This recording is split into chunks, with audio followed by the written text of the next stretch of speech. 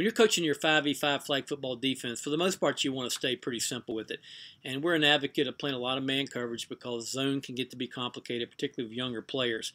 And typically, you'd have a DB over here covering your widest, probably a DB over here covering the widest, and then maybe a DB type covering the slot, and then somebody covering the center, somebody rushing the quarterback. But every now and then, you need a good change-up for your flag football defense. And we really like this coverage right here as a change-up for a couple reasons. One is that you can break it up into parts.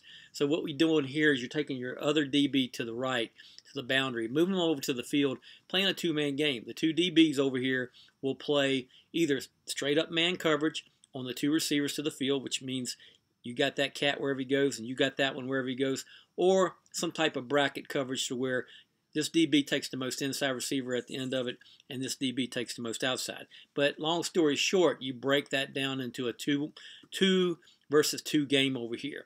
Now, the rest of the three play a little game over here to where they're going to decide who's going to rush the quarterback.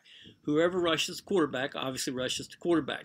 Whoever does not is responsible pushing to the boundary. Remember, you have the sideline as an extra defender, and the second person will push to the center. So you've got a couple advantages here. Once you want to look at it, you've got like the boundary, not as much turf to cover. You've got the center, who for the most part is not the most dangerous receiver on a flag football team. And even if they want to throw the ball here to the boundary, you've got a linebacker in the quarterback's face if you're pushing from number 2 here.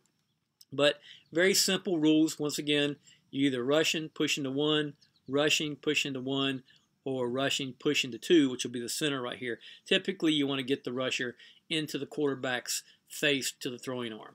But we think this is just, once again, a very simple changeup that you can use with your 5v5 flag football defense. And if you get something different or weird, and you might get that, if you get some formation that doesn't make sense, just check to your base. Everybody check back and play man, and you should be good to go.